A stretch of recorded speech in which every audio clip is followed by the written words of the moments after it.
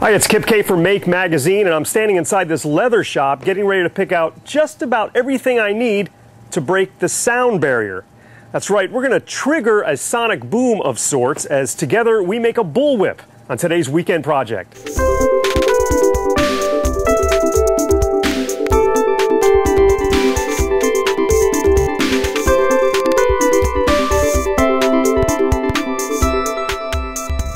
You can check out the bullwhip in Make Volume 9 by William Gerstel, and it's on page 83. Now, to make the bullwhip, the first thing you'll need is some leather hide, and I found mine at a leather shop. A piece about 8 feet long and 3/16 inch thick should do the trick. In addition to that, you're going to need some saddle soap, which we'll use a little bit later on, and you're going to need a number of tools to put the bullwhip together. The tools and complete instructions can be found in the PDF along with this video. Now, there are a couple of long pieces that need to be cut out first. First, it's the belly, which is going to be about 8 feet long, and also the thong, which consists of connected strips of leather, and later they are plated together to form the body of the whip.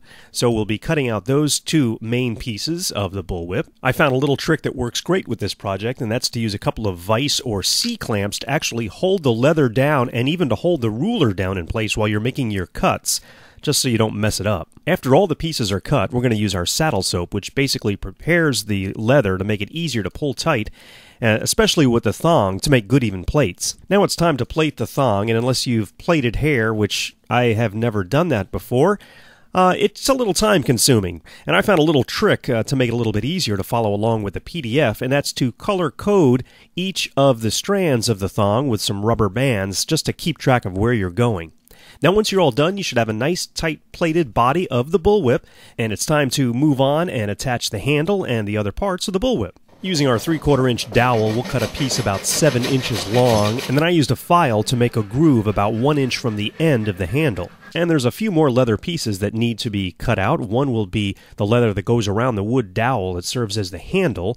One will be the keeper, and one will be a very thin strip which actually holds the keeper to the handle. You can use a nail or braids to hold the leather to the handle and wrap it nice and tight, and then attach the keeper to the handle using that very thin strip of leather that we cut out, and tie it nice and tight.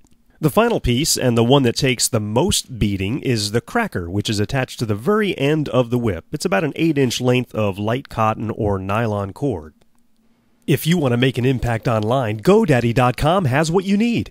.com names as low as $1.99, plus world-class hosting, fast and easy website builders, and much more. Plus, as a viewer of the Make podcast, enter code MAKEMAG, that's MAKEMAG, when you check out, and save an additional 10% on any order. Some restrictions apply. See site for details. Get your piece of the internet at GoDaddy.com. Now, when first starting out using a bullwhip, safety is important, and that includes a hat, safety glasses, and clothing that'll cover as much skin as possible until you get used to it, because this whip will whip it and whip you too.